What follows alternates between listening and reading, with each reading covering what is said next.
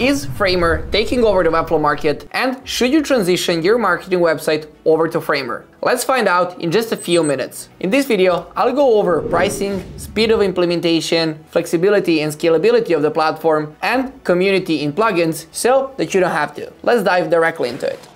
My name is Orosh and I'm the founder and CEO of Flow Ninja. And as you can also see behind me, we've been also awarded to be Webflow Enterprise Partner of 2023. So my opinion can be a little bit biased.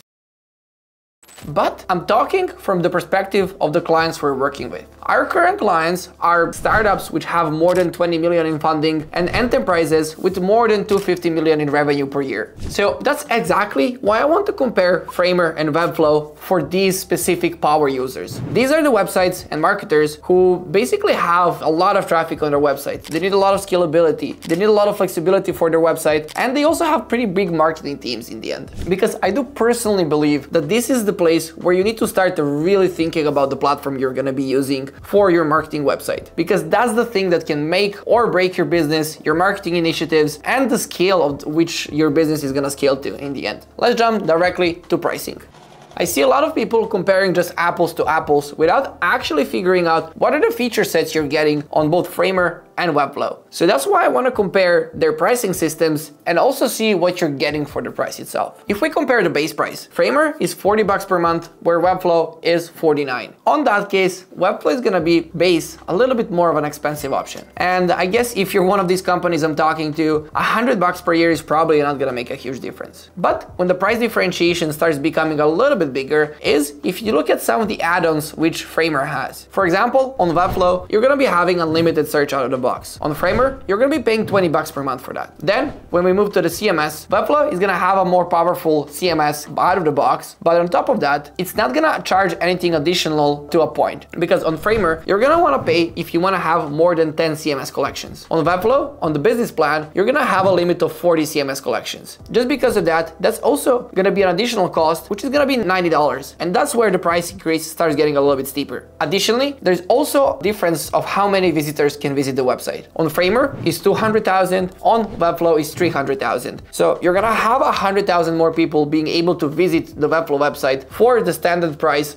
of $49 per month. Framer is gonna actually charge you $100 per month when you start scaling your visitor account and when you start scaling your website, which can be a pretty steep increase if you take a look at like the other pricing increases that you would have. And the final part is custom proxy setup. This is something which I'm not personally quite sure about, but I've not used this on Framer. I know that on Webflow, we do this for our clients for free when it comes to the monthly side. We just have an implementation fee when it comes to that. But for some reason, Framer lists a $350 fee for doing this. I'm not quite sure, honestly. I don't want to say anything that I haven't used personally. So this is something that you would need to take into consideration when making a decision. And of course, now you see that the price differentiation before you go to enterprise is a lot bigger than it was initially. So that's why I feel like if you're a business which is kind of scaling, which is a bigger business, which is a startup or enterprise, Webflow pricing is the one which is going to take the lead here. Of course, if you're a designer, if you're a smaller kind of business owner or whatever, Framer is probably going to be the choice. And I don't want this review to be or you choose Framer or Webflow, but I'm always gonna say, hey, Framer is better for this, Webflow is better for this. And I do personally believe that Webflow's pricing is better for bigger businesses.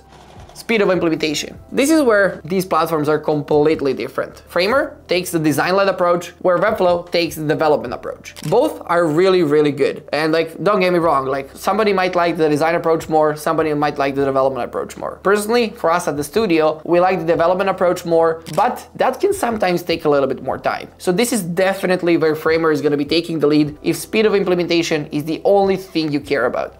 Scalability and flexibility. Both Framer and Webflow have the option to add custom code in head and body, have the option to add like React and also kind of JS code inside of the platform. So in that case, they're tied together. But I do personally believe that you have maybe 10 times more flexibility in Webflow just because of that development approach when it comes to the platform itself. This is something to take into consideration. You're gonna probably build a website much faster when it comes to kind of Framer and like go to market faster. But afterwards, if you're a bigger company, you're gonna need to have a lot more flexibility, a lot more versatility like in the toolbox itself. And this is where Webflow has a lot more features. I'm not talking a little, it has a lot more features. If we just take a look at one thing, Framer currently does not support like a CMS API, whereas Webflow does. And this is one of the things we're doing for most of our clients in order to have programmatic SEO campaigns, to send the data from CMS, to get the data back to the CMS, and do more things on that matter. So that's why I feel like if scalability and flexibility is really important for you, that's where Webflow is gonna take the lead, and it's gonna allow you to actually run your business without hitting any constraints. Because I usually compare Webflow to traditional front-end development, because with time, when you get good with a platform, there are gonna be no barriers for you that you're gonna be hitting on the platform itself.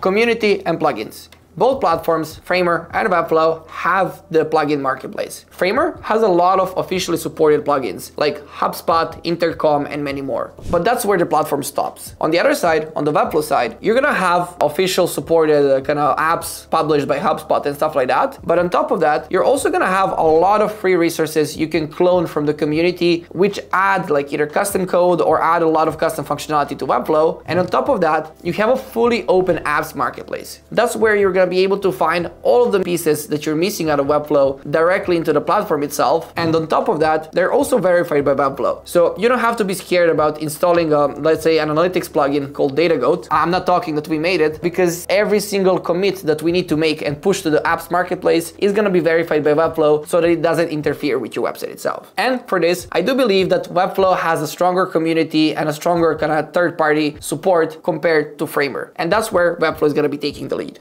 So what's my final verdict on Framer to Webflow? I don't think that there is choose Framer or choose Webflow. There might be companies where you use both Framer and Webflow and startups in your ecosystem, because like marketers might have some pages they need to spin up really quickly, and they need to have like the flexibility there. You're probably gonna wanna have your core marketing website, which is gonna be scalable. And that's just my opinion. It might be a little bit biased, but I do believe that from our experience of working with a lot of these big companies, which kind of like our enterprise partner of the year showcases, because we worked with more than 10 enterprises last year just on Webflow, I do really believe that there is a place where you start getting into more and more complexity, where Webflow is probably going to be taking the lead over Framer. Looking at that, I would love to hear your opinion. You can leave a comment down below and let me know what you think. What is better, Framer or Webflow? But make sure to think about this specific use case I'm describing currently.